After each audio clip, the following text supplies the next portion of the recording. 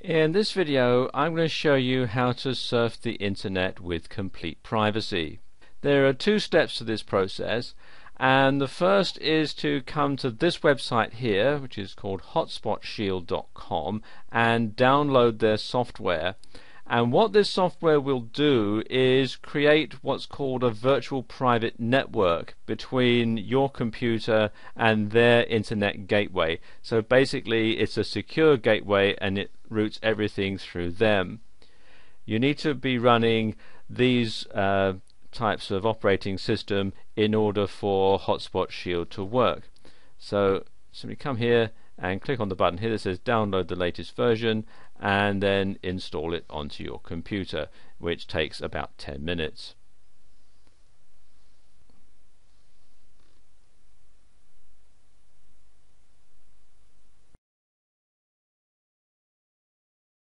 Okay, once that's installed, you'll see a little icon on your computer. It's just off the screenshot here at the moment, but there's a little icon, looks like a little hourglass down there next to the clock in the bottom of my computer, and that tells me that Hotspot Shield is now working and everything is being routed through Hotspot Shield.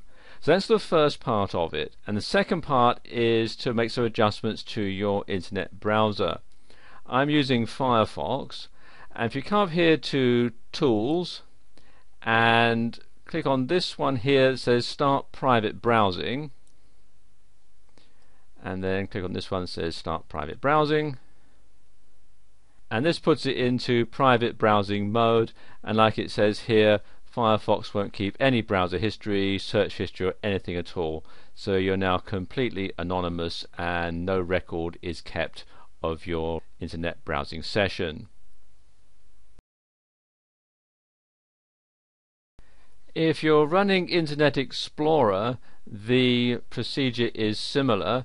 If you come here to Tools, and then you can come down to In Private Browsing and click on that, and there we go, it shows that you are now browsing in private, and it works in a similar way to the Firefox setting. You see, it won't include any cookies or temporary internet files or anything like that.